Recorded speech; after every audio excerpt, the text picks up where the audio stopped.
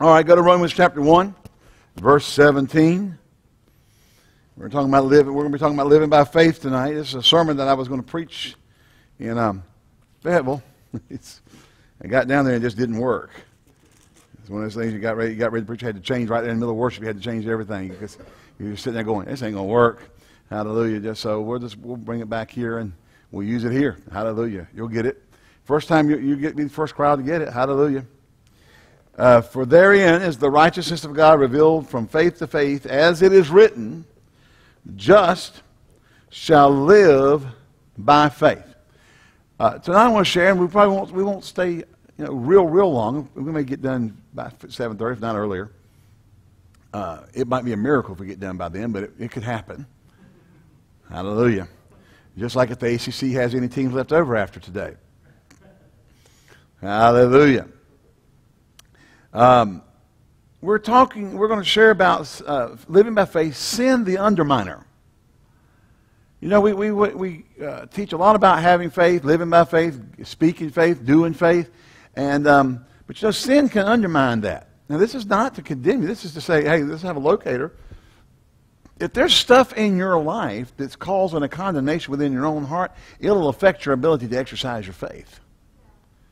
And if you're going to live by faith, you got to have things out of your life that undermine your faith.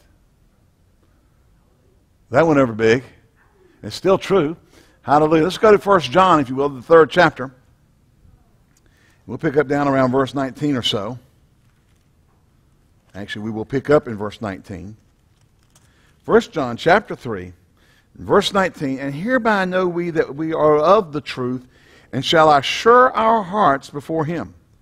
For if our heart condemn us, God is greater than our heart and knoweth all things. Now, that doesn't mean that he overlooks it. It just means that there is an answer to the condemnation of your heart. And it's found in the forgiveness of God and the restoration of God. Verse 20, very key here. For if our heart condemn us, verse 21.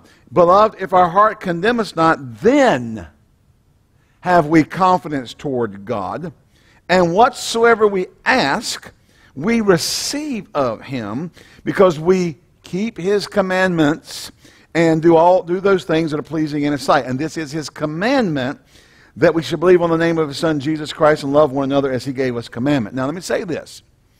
You have to take the Bible as a whole. John said this is his commandment. But notice in the previous verse it said keep his commandments. The primary commandment of all things is the commandment of love. That is the number one commandment. You know, Jesus said, on this hinge all the law and the prophets. Okay? We're to keep his commandments. What's that song we used to sing? That your joy may be full. There you go. I can't remember how it started off. This is his commandment, that we love one another, that your joy may be full. All right. Well, he says here that we keep his commandments, and this is his commandment, that we love the Lord Jesus. We believe in the name of the Son, Jesus Christ, love one another as he gave commandment. Now, if you just take that and pull it out, you can go around and start teaching that the only commandment God gave is the one commandment. That's the commandment of love. I've read Paul's writings, and there's more than one commandment there. Okay? You have to take it as a whole and not and cherry pick things out and try to make them say something they really weren't saying. Because John even said that we're to keep his commandments and do those things that are pleasing in his sight. And then he comes back and reiterates the number one commandment is believing on Jesus. If you don't believe on Jesus, you're not even in the kingdom. And then walking in love one to another. This is how we know that we're of the family of God, because we have love one to another. John had already said that in this book. We know that we've passed from death unto life because we love the brethren. All right? And so, commandment of love is the highest of all. Believing on Jesus, walking in love, but it's not the only thing. Something that God's been revealing to me as of late is, Jesus made an interesting statement when he said, I came not to do away with the law, but I came to fulfill it. Keeping in effect and intact the moral code of God's law. Because if you go back and study, the majority of the law dealt with between ceremonial washings and ordinances of sacrifice and moral code. I mean, there are some things about loving the Lord your God with all your heart and that kind of thing, okay? You know, the top 10, you got in there, don't use his name in vain, don't have any idols before him, that kind of thing. But there's a lot of laws that just deal with your moral code. Jesus didn't come to undo the moral code. And this is the misrepresentation by some that teach things like it doesn't matter what you do. Because in 1 Corinthians chapter 7, as we read the other night, Paul said that we're to glorify our God with our bodies and our spirit, which are God's. Okay? So how do we get to the point that we don't have confidence toward God? Well, he said if our heart condemns us, God doesn't condemn you. God's provided a means whereby you can have forgiveness. God's provided a means whereby you can get restoration, but your own heart will condemn you. Now, run with me, if you will, to Romans the 8th chapter. Beloved, if our heart condemn us not, then we have confidence toward God. And whatever we ask God, we know we have the petitions we desired of him. All right, but up in Romans chapter 8, there is therefore now no condemnation to those who are in Christ Jesus, who walk not after the flesh, but after the Spirit. Now, I had somebody argue with me one day, oh, that's not in the, all Greek scholars agree that that's not in the original. They took it from verse 4. Well, if you read the whole thing, it would still say the same thing. You know? For the law of the Spirit of life is made me free from the law of sin and death. For what the law could not do, then it was weak through the flesh, God sending his own Son in likeness of sinful flesh, and for sin condemned sin in the flesh, that the righteousness of God, righteousness of the law might be fulfilled in us who walk not after the flesh, but after the Spirit. Now, if you don't walk after the Spirit, you're walking after the flesh, you're going to receive condemnation. And it won't have to necessarily come from God. John says, if our heart condemn us not, your own heart will tell you something's wrong. And it breaks your confidence between you and the Father. Now, we got people trying to convince us to go ahead and continue walking in that path because God's going to do stuff for us anyway. No, you see, if it's not of faith, it's sin. Whatsoever not of faith is sin. And if your heart's condemning you, even trying to, you don't have any confidence toward God, so you're not in faith. Thank you for your enthusiasm. Where does the faith of the believer come into play when you've missed the mark? Hebrews chapter 4. Let us come boldly to the throne of grace in the time of need that we may obtain mercy and help. Amen. Obtain mercy and find grace in the time of need. You got a promise that you can come even when you've missed it. It's not limited to just sin, but you got a promise that the throne of grace is available to you in the time of need. Praise God. I say praise God to that. Amen. Not run off and tell everybody that I'm under grace and it don't matter. No, there is a grace to restore you, to cleanse you, to forgive you, and to remove the condemnation your own heart's given you, which is a separation between you and the Father.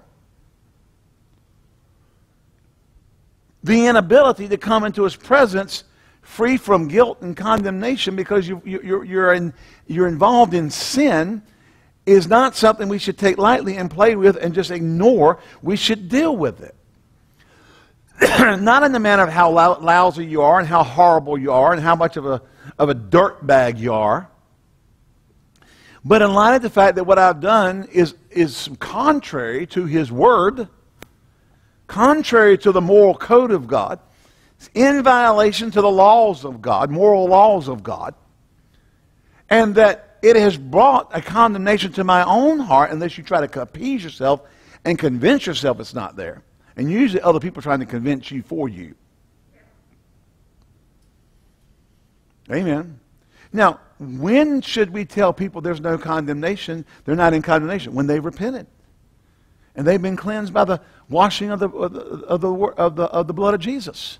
Our advocate has argued our case and based it on the blood. We've been cleansed from that thing. Then we say, now, don't take thought to that anymore. Don't live in condemnation and regret to that action anymore. You've been cleansed from it. Amen.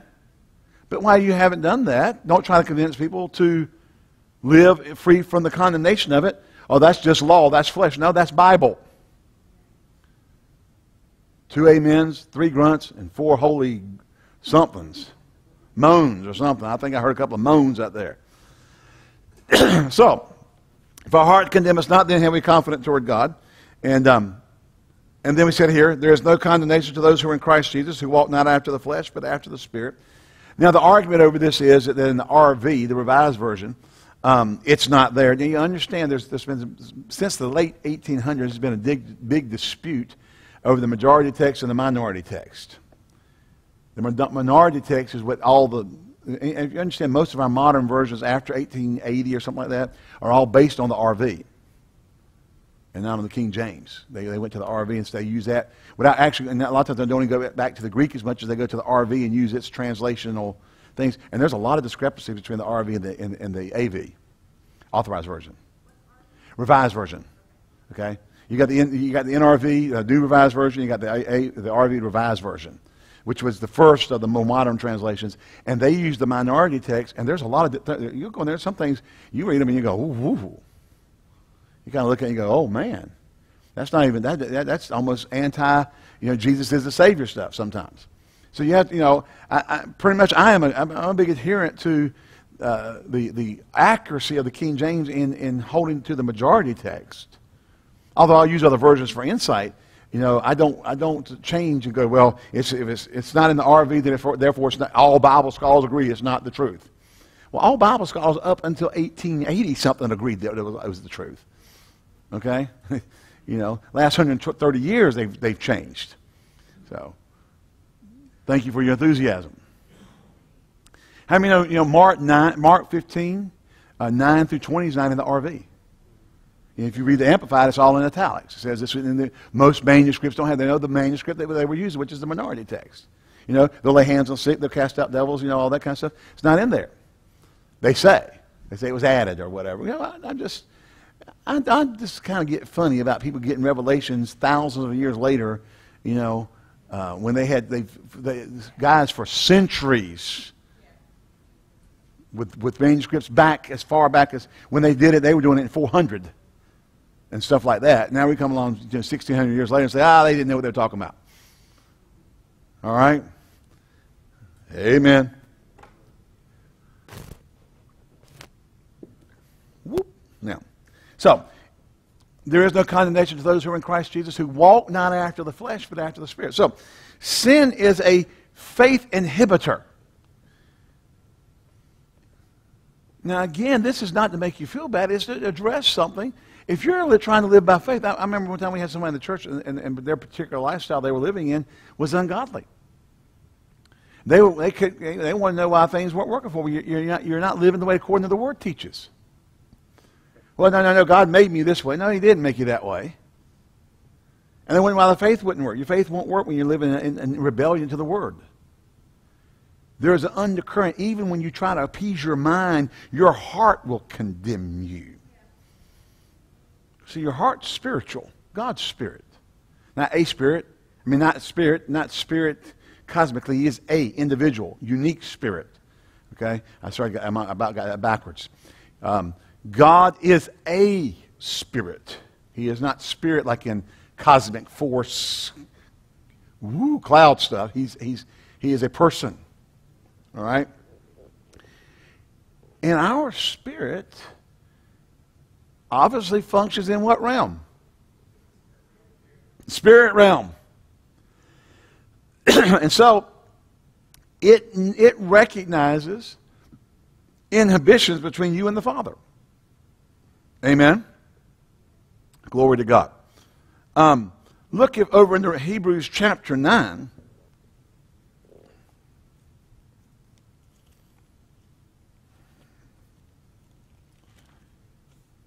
Moses, the Hebrew. Hebrews 9:11. But Christ being become a high priest of good things to come by a greater and more perfect tabernacle, not made with hands, that is to say, not of this building, neither by the blood of goats and calves, but by his own blood entered in once into the holy place, having obtained eternal redemption for us. Now let me say this. Understand every position you have in reference to God is a position of in Christ. When you're born again, you are baptized into the body of Christ. You do not have eternal redemption outside of Jesus Christ. And if you leave that position of being in Christ, you don't keep the redemption. The eternity of the redemption is between God and the man Christ Jesus. You partake of it through the new birth and getting in Christ. If you get out of Christ, you get out of it. Hebrews 6 lays out the plan for that, or the conditions for that. And, it's not an easy thing to do, but it can be done. Adam knew what he was doing when he committed high treason. Hello? He understood what he was doing. He understood the consequences of what he was doing. But he did it anyway. For if the blood of bulls and goats and the ashes of a heifer sprinkling the unclean sanctify to the purifying of the flesh, how much more shall the blood of Christ, who through the eternal Spirit offered himself without spot to God, purge your conscience from dead works to serve the living God? Hallelujah. And see, this is what we're after. We're after a clean conscience.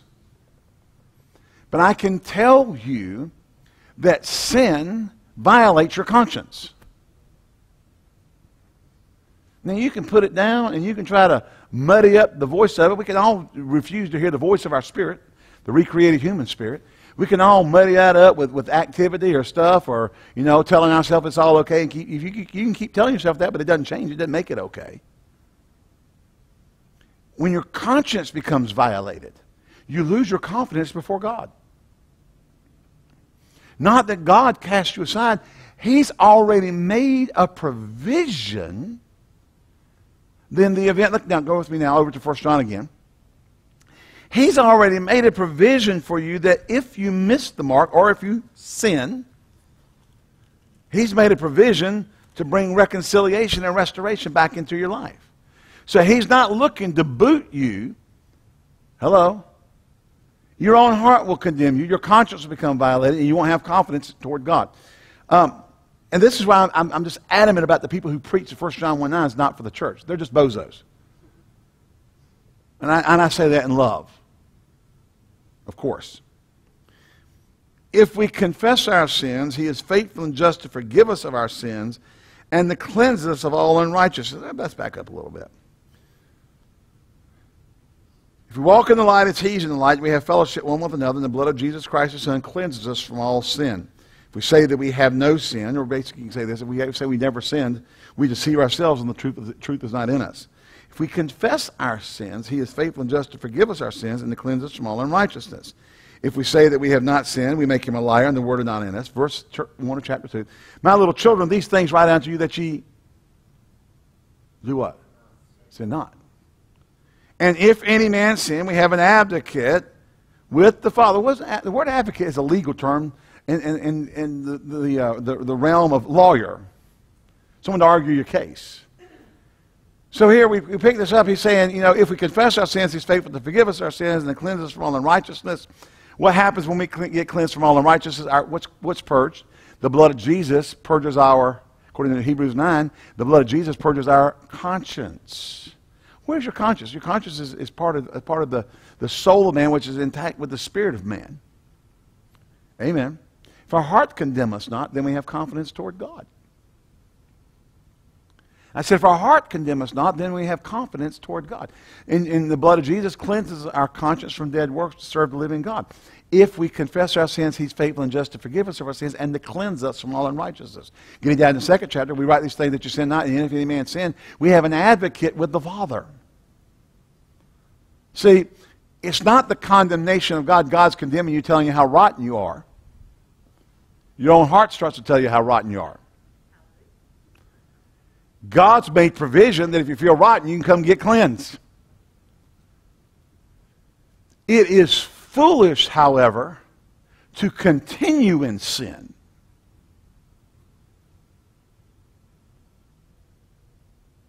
That went over big. Paul wrote to the church and said, shall we continue in sin that grace may abound? God forbid.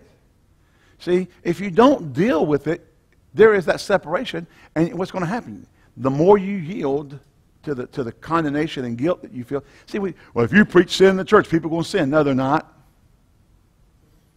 Paul didn't write and say, look, I know that if I tell you about not sinning, you're going to keep sinning more, but I'm going to write it anyway. That's not what he did.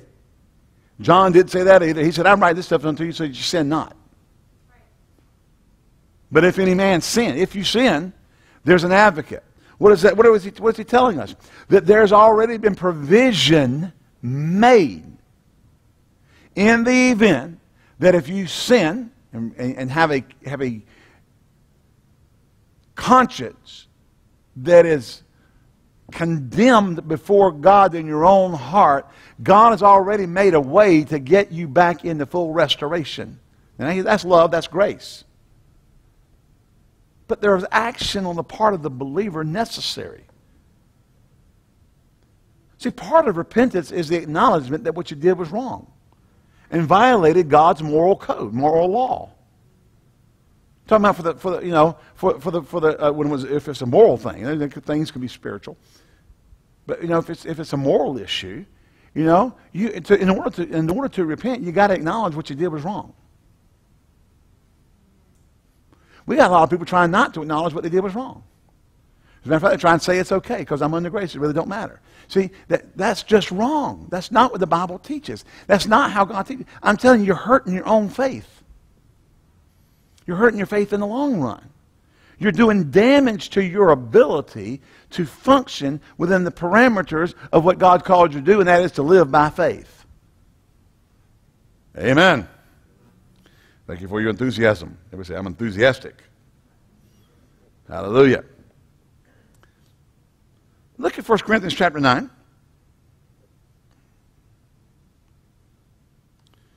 1 Corinth. As we've been finding out in our study, probably 2 Corinthians. 2 Corinthians is probably 4 Corinthians.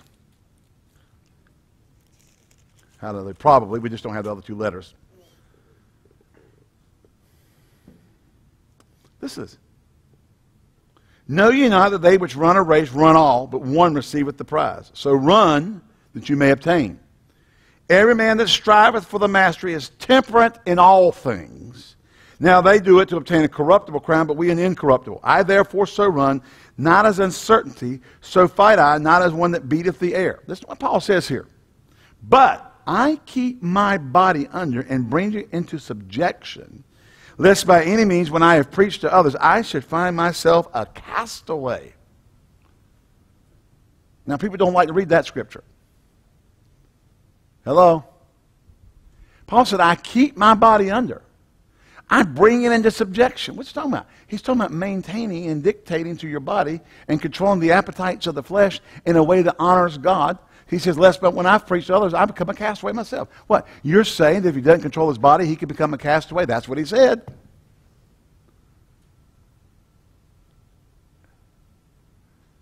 Can I get a woot woot? All right, praise the Lord. Can I get a raise the roof kind of thing or something? I mean, I need some kind of feedback. I mean, like, yo, go ahead on, Pastor, bring it now, something. Amen. Yeah, I can tell y'all excited. That's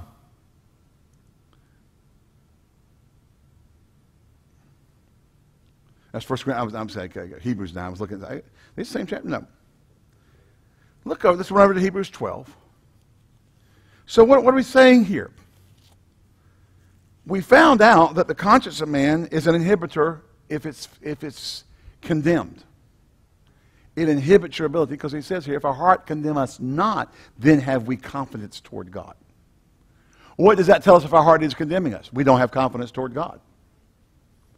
And it goes, if we have confidence toward God, then we have the things we ask of him. Well, if your heart is condemning you, guess what you don't have? Why don't you have it? Because God doesn't want to do it? He's mad at you? No. Because when your heart's condemning you, you don't have confidence toward God. If you don't have confidence toward God, you're not in faith. You're out of faith. You really don't believe he's going to do it because you've got a condemnation in your own heart. That's why it's important to stay repentant, clean before the Lord, honor the Lord. As Paul said in 1 Corinthians chapter 7, the last verse, therefore glorify God in your body and in your spirit, which are God's. Back up and you'll find out he's talking about that your body was purchased too. You just don't get to do this spiritual thing and leave the body out. Well, it don't matter as long as my spirit's before the Lord. You cherry pick scriptures when you do that. Read them in whole context, you'll find out God demands the proper use of the body. Amen.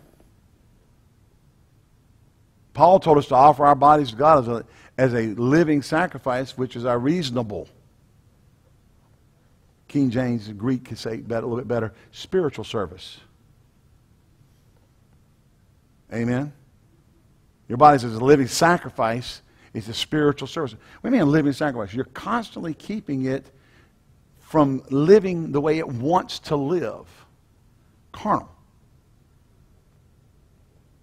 And then we live in a generation, not just a society, we live in a generation of if it feels good, do it. Whatever your flesh wants to do, cater to your flesh. Give in to your flesh. How many remember all-you-can-eat buffets in the in the 60s? In the 60s, all right?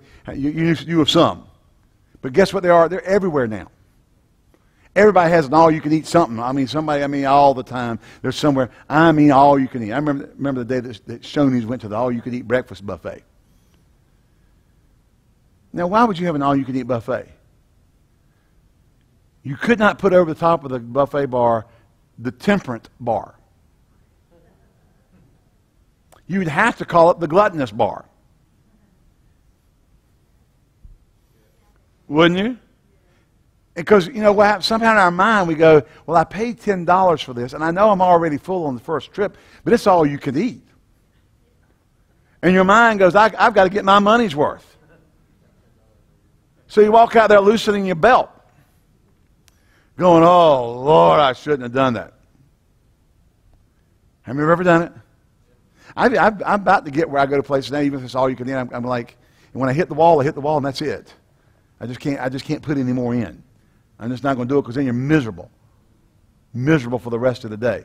Woo! I paid whatever dollars to be miserable. No, just enjoy the experience and eat what you can and quit. Amen.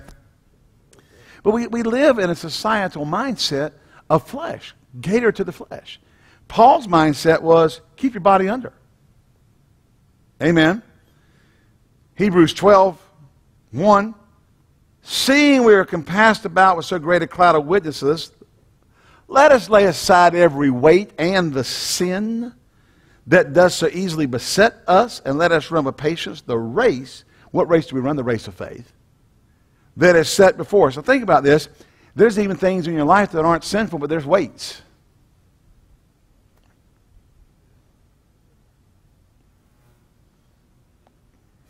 TV.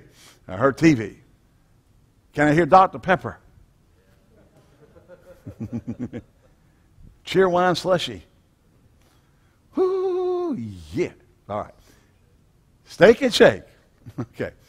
So, Paul said to lay aside weights and sin. What do they do? What do they do to us? See, this is why I don't understand the preaching of a message that says it doesn't matter what you do with your body because you're under grace. Paul said to lay aside sin, to lay aside weights. And listen, he said lay aside the sin, and even if it's just a weight, not a sin, lay it aside. Why? Because it easily, what? Besets us. Well, if you just teach them who they are in Christ, they won't sin. Hogwash. I said hogwash. Paul taught all kinds of things to the church. Actually, he's the one who have all the he is the in him guy. Yeah, he wrote the in hymns. In whom? In Christ. He wrote probably about 95% of the scriptures that refer to in whom, in Christ, along those lines that we have in Dad Hagen's book in the back of the list of the scriptures of being in him. Paul wrote them.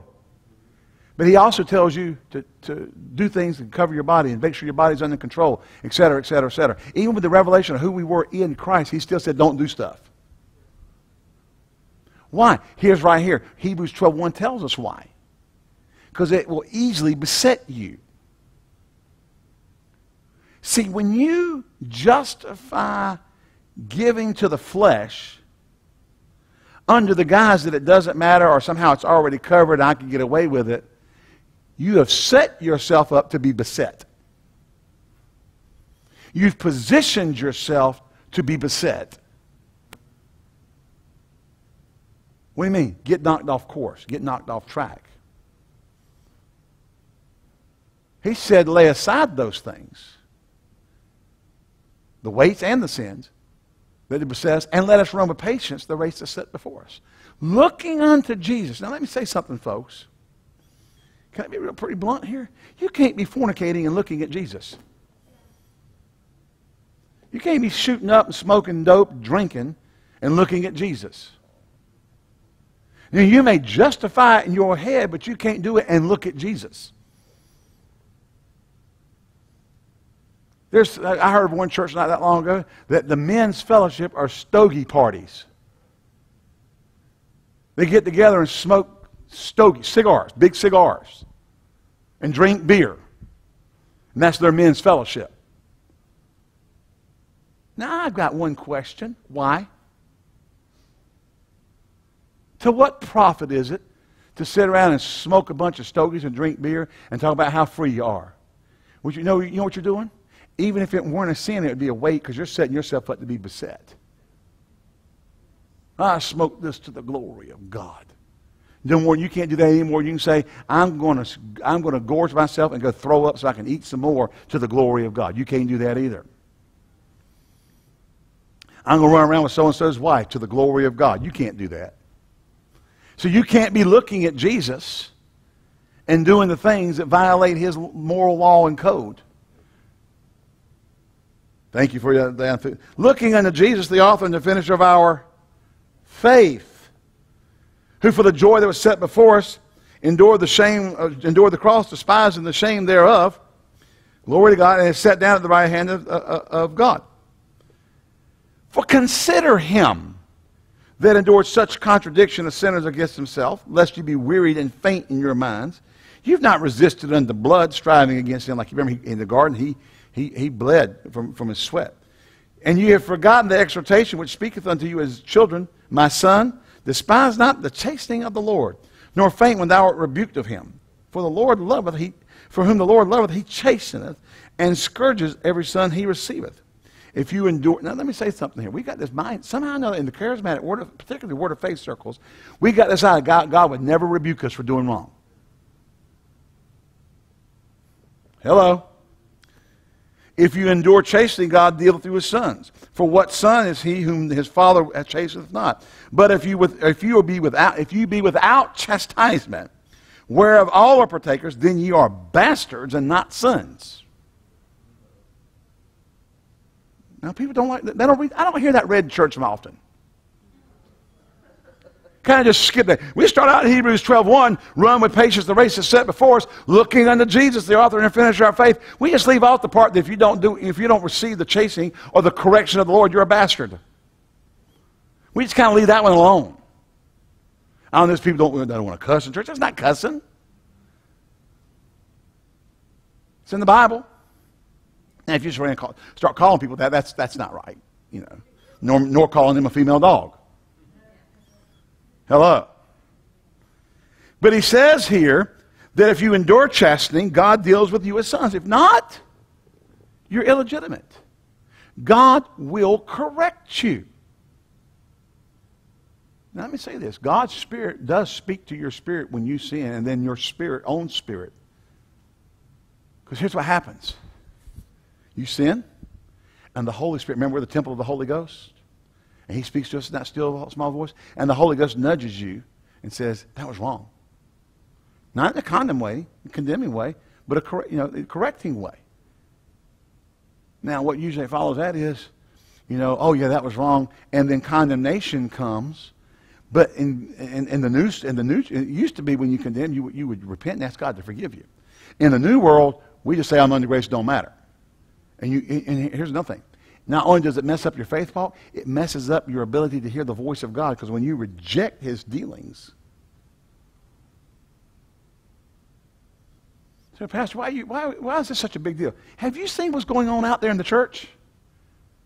On Christian television and all over the place, and the churches are springing up all over the place, teaching this stuff, and people are getting into it, and you got churches now who won't even talk about things because they'll lose people. Well, we don't have far to go, so praise the Lord. You stick it out, and they want people to come, they're going to come because they're willing to take it. Actually, it's a sign of maturity that you can handle and keep growing when it's not fun. There has to be a church that's willing to take the stand for God. And people, I'm not talking about this a local church, I'm talking about the church itself. Because it's being divided along lines of those who are going to follow the Spirit and those who are going to follow the flesh. And those who follow the flesh are going to be beset. The Bible even talks about the fact that the days weren't shortened, the very elect themselves would be lost.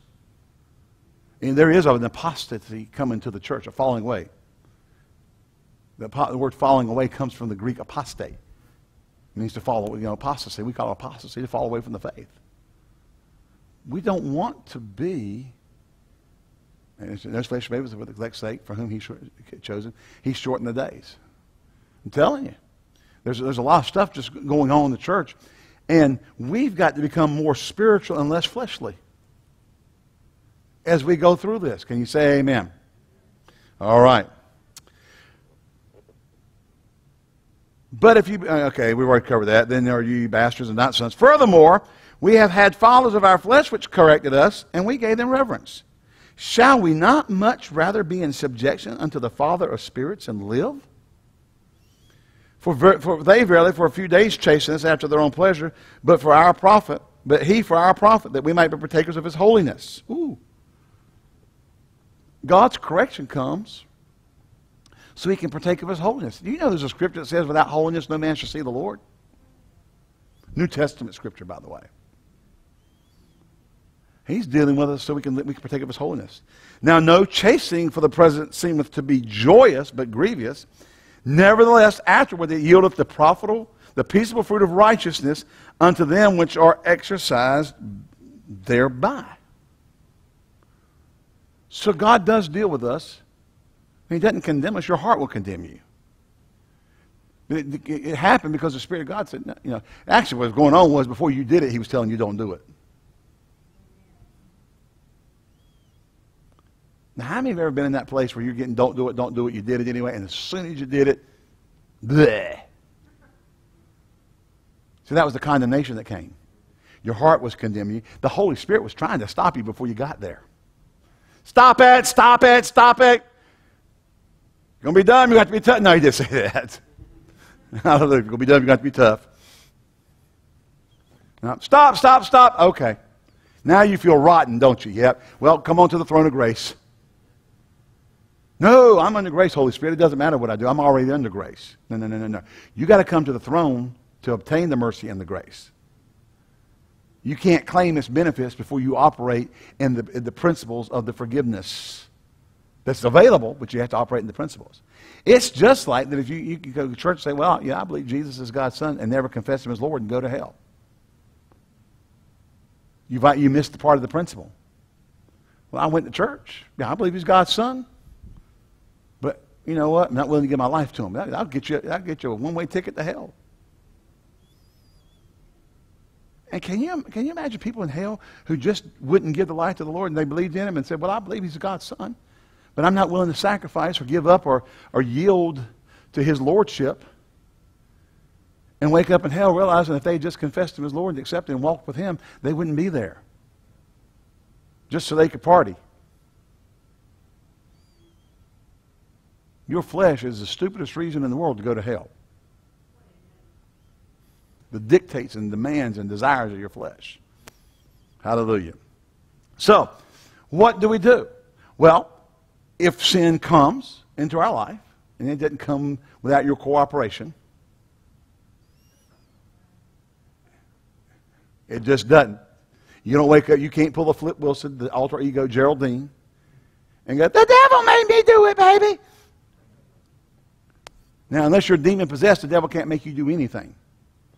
You have to yield to it. Hello? So you have to yield to it. And it is a choice. If you've made the choice to yield to it, you're going to have to repent. Now, repent, I know, you see, sometimes we take these concordance definitions of stuff, and a lot of times they're very limited. Now, understand Strong's is a very good reference But a lot of times Strong's definitions are limited in their scope. You do some digger deep and there's more stuff there. There's more background to it. Okay? And so, you know, you can't go into, if you did it Strong's and did every word with the full background on it, you'd have a really, really, really big book. Okay? So it's a good starting place, but you're going to have to do some more. You know, just to say that, you know, repentance means to change your mind is limited. You got to have a change of how you think. Yeah, you do have to change the way you think. You do have to change the way you view this. But it also is going to have to include, you know, godly sorrow worketh repentance. That means that there's sorrow for doing wrong. Now, that's the scripture. God, you know, there's a sorrow in the world, but godly sorrow worketh repentance. Godly sorrow. You're genuinely sorry, repentive. You're grieved that you grieve God by doing that. That's godly sorrow. And it brings a change to you where you ask for forgiveness. If we confess our sins, He's faithful and just to forgive us our sins. If we sin, we have an advocate with the Father, which means He's going to argue your case based on the fact that you've come to the throne, you've come to grace, you're obtaining mercy and grace in the time of need, and He's applying the blood to cleanse your conscience from dead works. Amen. Now, the moment that's done, you can go right back on and get right back in the groove of living by faith instantly. That's where you confess. There is no condemnation to those who are in Christ Jesus, who walk not after the flesh, but after the Spirit. Because the minute it's under the blood, you're in the Spirit, you're not in the flesh about that issue in your life. Amen? But let's not put the cart before the horse. Let's not get to there's no condemnation when you haven't done the other part of repenting for it. And do not let people tell you that you don't have to and it doesn't belong to you, it's not in the Bible for you. They even found some Bible, somebody translated not all that long ago, they left 1 John 1:9 completely out of it, and they all started touting that as a better version. Why? Because it matched their narrative. Well, the Jehovah's Witnesses did the same thing. They wrote their own Bible to match their narrative that Jesus was a God and not the Son of God, or God. They wrote their own Bible and put in there the article A, to make it a God, meaning He was not equal to God. Well, that's matching your narrative. We don't get and change and manipulate to match a narrative. Hello? We have to let the Bible create the narrative and then substantiate it.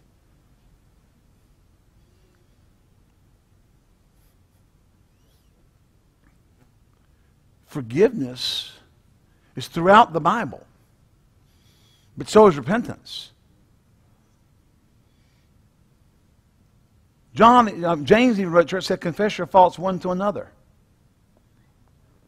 In other words, you know, there's a place where if you're weak, and that doesn't mean you go over and say, hey, I shot up last week. It's talking about finding accountability for areas in your life where you're struggling with. I'm having a problem here, and I need accountability in my life. Hello? Because I don't want to live this way. See, that's a heart that says, I don't want to live this way, and I need accountability to help me. Because I'm struggling here for some reason, and I just want somebody checking up on me saying, hey, how you doing? Amen? Praise the Lord. All right. Anybody enjoy that? 2 people? 3? 4? Can I get 100%? Hallelujah.